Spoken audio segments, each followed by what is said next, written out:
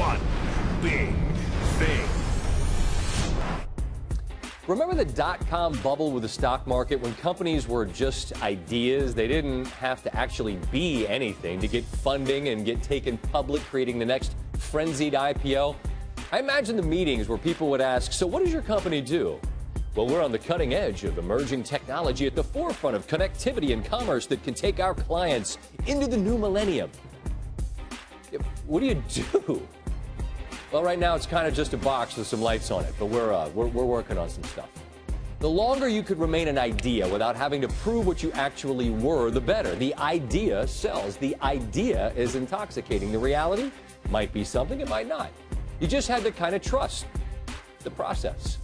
The Philadelphia 76ers, as we all know, are like that. Still an idea. One, I should point out, might be one of those IPOs that goes to the moon and back. There's no reason that it can't all work out. But to date, here's what we know for sure. Joel Embiid is really good when he plays. So far, he's played 31 games since being drafted in 2014. He's bright, he's funny on social media, an easy guy to like, even if you didn't like him dancing at the Meek Mill show with the injured knee. He also just got a $148 million extension.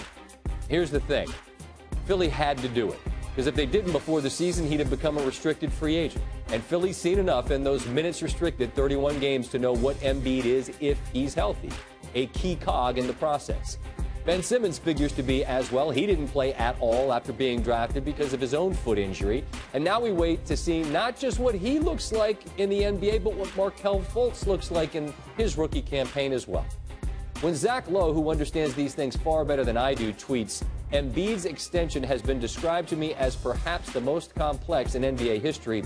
It strikes me as the perfect metaphor for the entirety of the process. Something that might work out and be the proverbial slam dunk, but something that has so many moving pieces still that it still feels more like an idea than a reality.